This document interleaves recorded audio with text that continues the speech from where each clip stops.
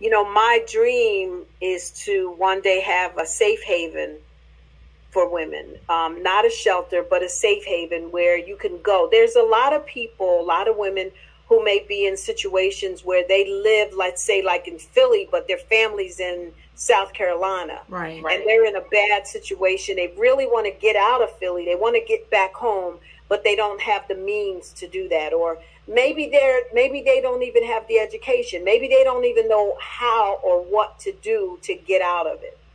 And so, you know, I would like to one day possibly have a safe haven for women where, you know, I'm partnered with other organizations where if you're someplace and you need to get out and you need shelter, you would come to me. It would be completely confidential. You know, your family's in South Carolina, but you don't have the means. I can get you to your family in South Carolina because I'm partnered or I have the resources to do that. And so that is really my dream. But I'm sure there are a lot of people, I mean, because men get abused as well as women. Yeah. And I'm sure that there are people out there that really, you know, need that help. Yeah, they do. But I strongly recommend to try to find a way, talk to someone. People don't like to talk to people they know because they feel like, once again, they're going to be judged. You know, so, you know, and then sometimes there's people that you don't know that will give you the most help. Yeah. You ever notice that? That's absolutely true on so many levels. Yes. So many levels. People you don't know. Yep. The people you least expected were the people that gave you the most help. Find a way, talk to someone. People don't like to talk to people they know because they feel like, once again, they're going to be judged. You know, so, you know, and then sometimes there's people that you don't know that will give you the most help. Yeah. You ever notice that? That's absolutely true on so many levels. Yes. So many levels. People you don't know. Yep. The people you least expected were the people that gave you the most help. Yep. And so, but I strongly recommend, if anyone is listening and you're in an abusive situation, to try to find a way to get out, to try to find a way to get help, because it's going to get worse before it gets better. Absolutely. Thank you. Thank you for sharing that, for sure. Another person that, you know, kind of crosses all of our paths, Iyanla Vanzant. You mentioned her towards the end of the book and her take on protecting the children. What about her words resonates with you and your mission, especially after that old Vanessa and how she treated those kids in that house? You know, just what about her was so important to make mention in your book?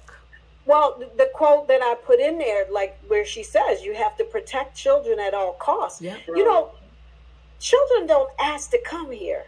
Exactly. They don't ask to come here. And so it's our responsibility as parents or as an auntie or as a friend to try to protect children at all costs. Right. And if that means, you know, alienating someone or, you know, getting out of a situation, then that's what you have to do. Right. Because it's not about you.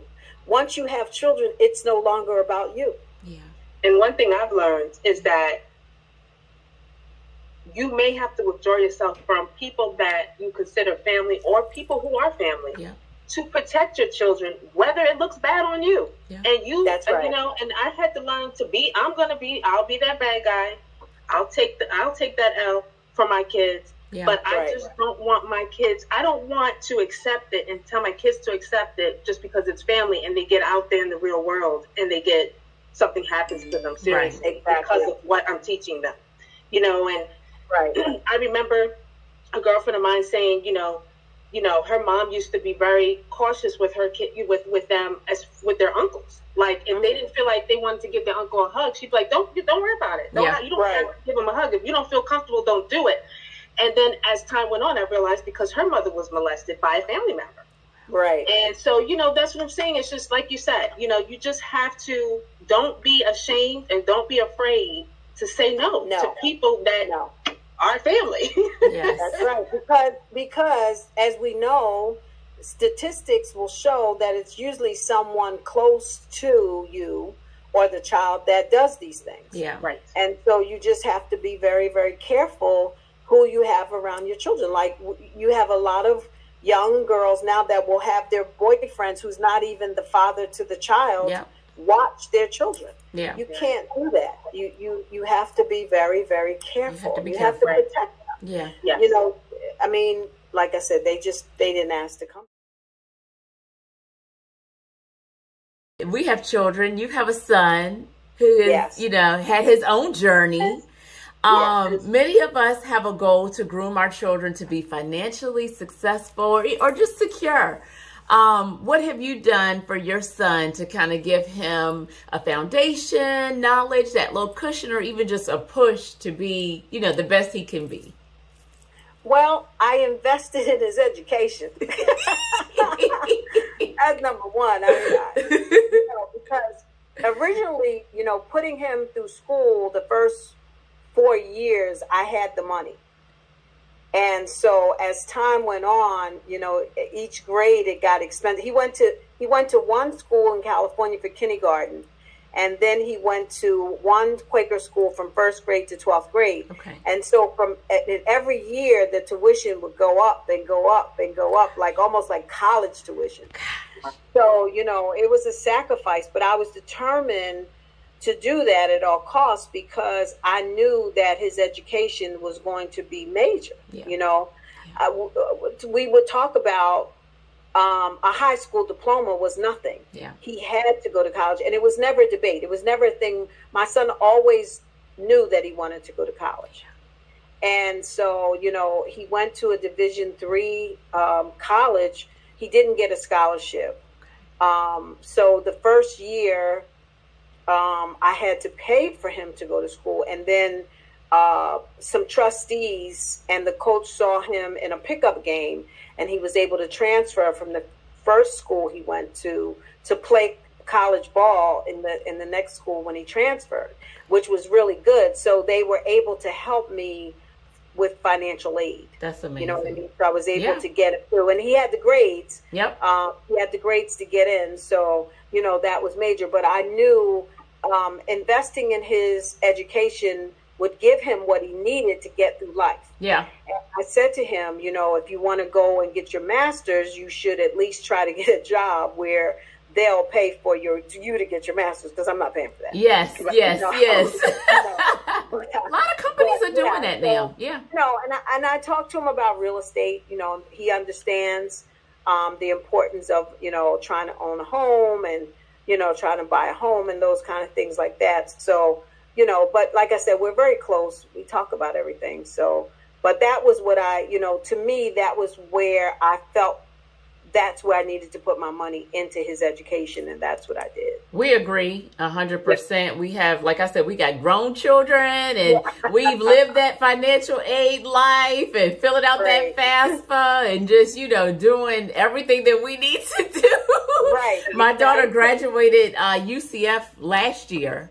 Right in the middle of the pandemic. You know, we couldn't have a graduation or anything, and it was just like surreal, you know, because you, like the question I asked you, what expectation did your parents have?